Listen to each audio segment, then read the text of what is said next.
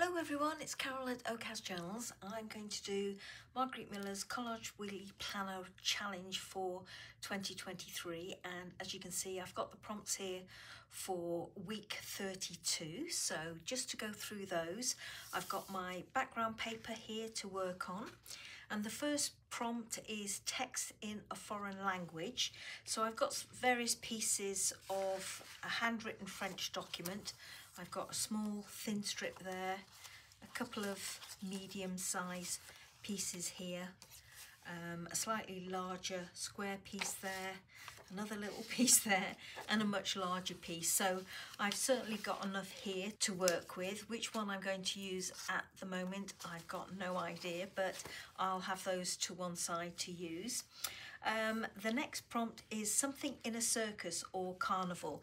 Well, I've got this lovely little moody image here of a clown and a marquee, and obviously you get both of those in a circus, so that image hits the prompt. Fire or smoke? Well, I've got this image here, and as you can see I've got a fire eater and a fire dancer on this side. I'm going to use this guy here, and what I've done is I've printed out this image twice, but as you can see I've flipped it horizontally.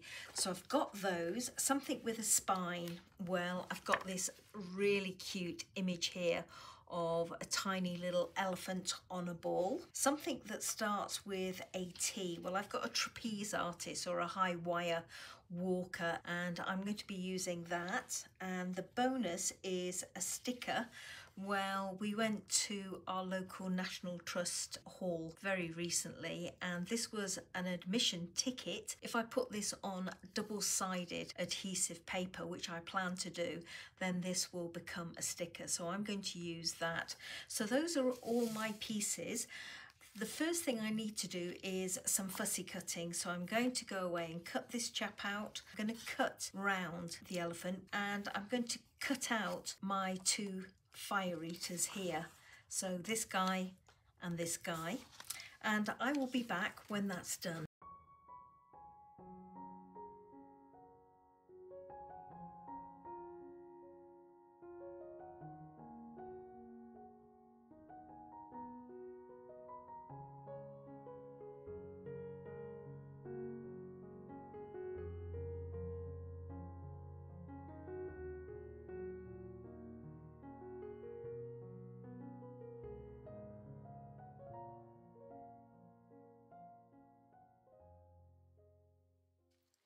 Okay, so I've got my pieces all cut out, and I'm just going to pop this to one side and just have a look at where I want this to be positioned.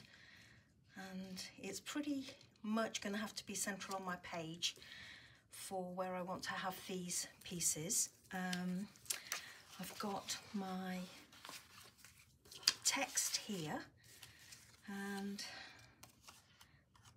that piece has got a slither cut out of it, but I think I can glue that down when it's on the page. And I was wondering whether or not to have that at the top there, something like that, so it's just peeping out at the top.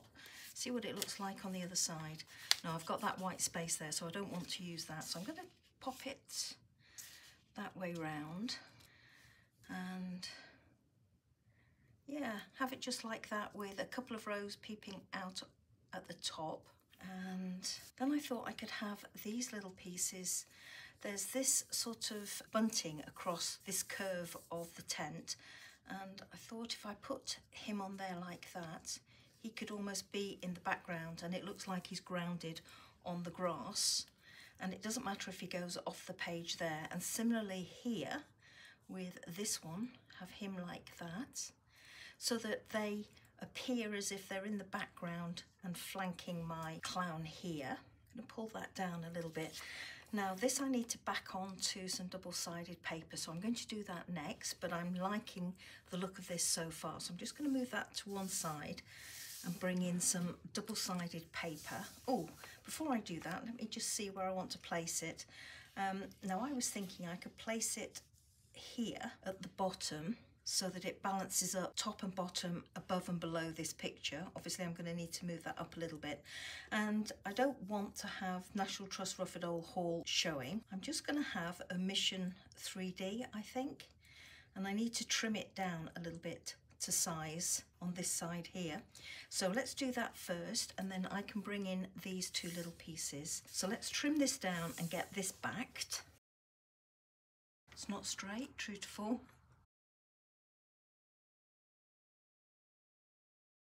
I might smooth up this rough edge if I can, like that, and I think that works. Yeah, that looks more or less even to me. So I'll get some double-sided paper now. So I've got some Sizzix A4 double-sided adhesive tape sheets.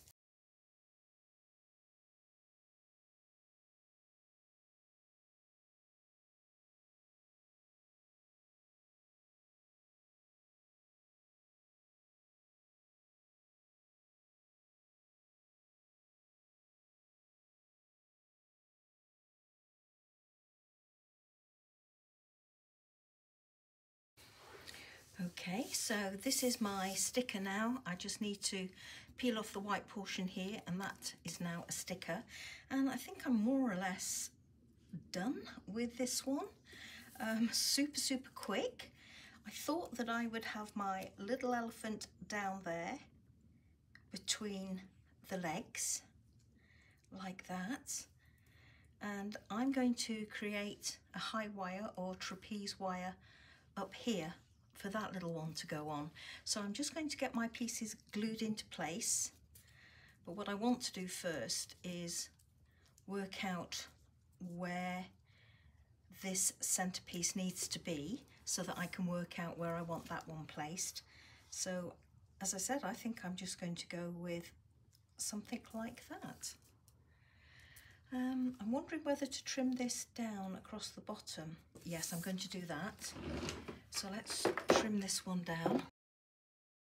And I think that more or less looks even with this portion and this portion here. I like how the corners are rounded on this, but I don't think they're quite even, so I'm just going to go in and round them some more.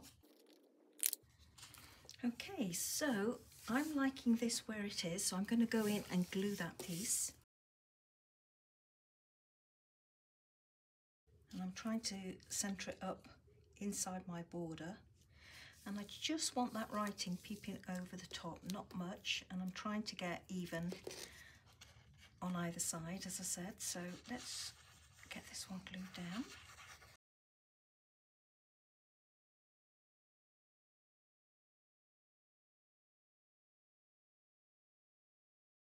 Here at the bottom, before I glue the rest of this down, I've got this little piece to tuck in there, and I'm thinking I'm just going to have that just centered under the feet.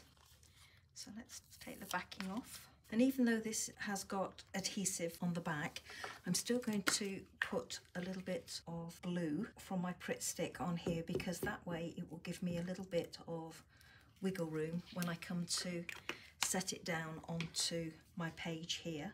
It won't grab as quick, and that will give me some time to get it nicely positioned where I want it to go. So I'm thinking something like that. And I'm just going to check that's level, because I am terrible for being able to do that, and that looks fine to me. So I'm going to go in with my bone folder and just ease it in place now. Okay, so now I can glue the rest of this down.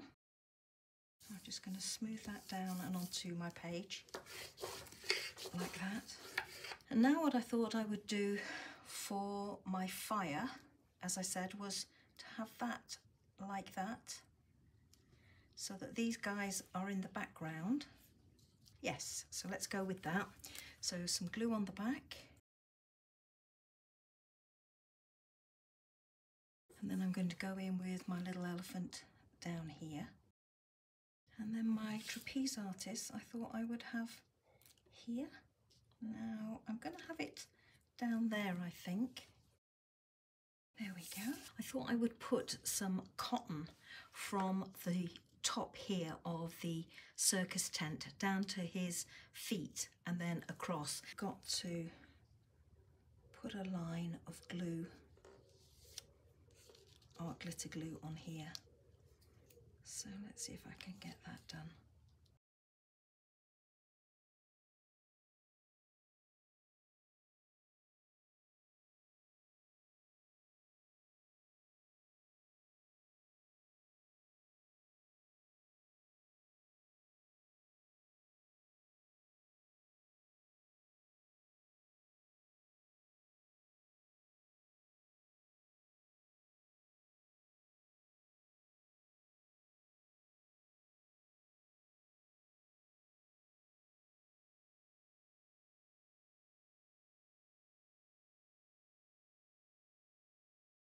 Now you probably can see that I haven't got my elephant quite straight down there. So I think what I'm going to do is I'm going to go in with another piece of the foreign text and just put a little bit across the bottom.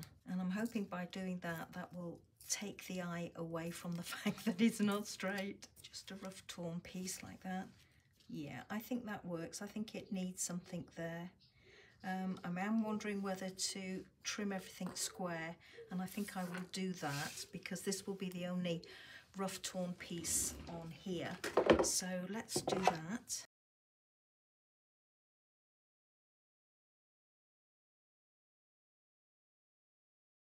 And as you can see, I've just trimmed it square and just clipped off the corners so that they're not at 90 degrees.